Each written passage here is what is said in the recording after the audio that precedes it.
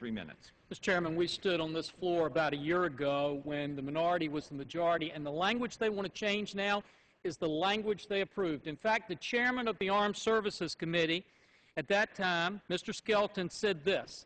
He said, "We are in a position to accept this motion.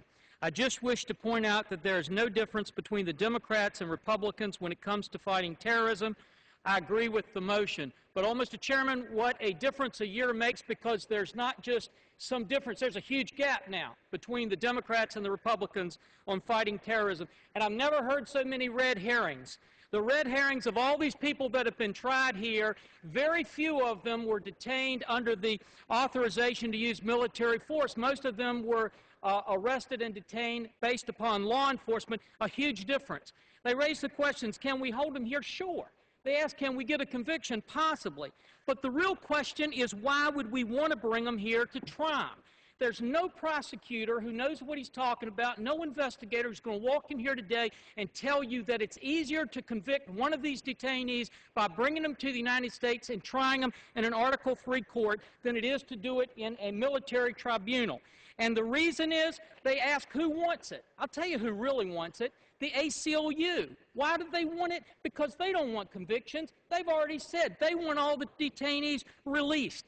And they know the moment they hit U.S. soil, they will pick up a host of constitutional rights they don't now have. They know it'll be harder to get convictions. And they also know this, that one of the trials that took place on the AMF, the defendant was acquitted of over 200 different counts. When, Mr. Chairman, is someone going to stand up for the rights of the victims of terror here who ask this question, when are we going to start getting prosecutions? My good friend from New Jersey talked about the fact, oh, we want to let our prosecutors make these decisions. We want to let them go forward unfettered. What he didn't point out to you was that was happening.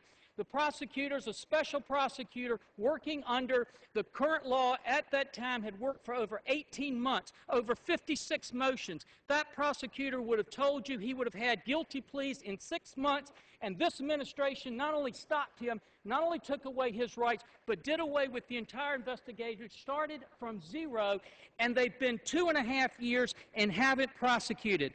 Mr. Chairman, the question for us today is very, very simple. We've got military tribunals. Nobody's truly questioning the constitutionality of those military tribunals. The question for us is, when are we going to prosecute them? And the other question is, let's keep the terrorists out of the United States, and let's vote against this amendment. And, Mr. Chairman, with that, I reserve the balance of my time. Gentleman's time has expired.